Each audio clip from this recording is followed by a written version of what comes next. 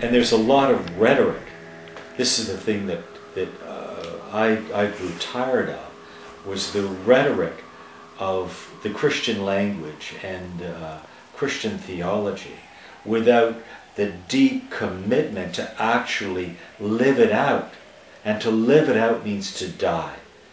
Die to the ego. Die to the ego self. Die to the identification with the ego mind and the world, the flesh, and the devil, if you must, to use that analogy.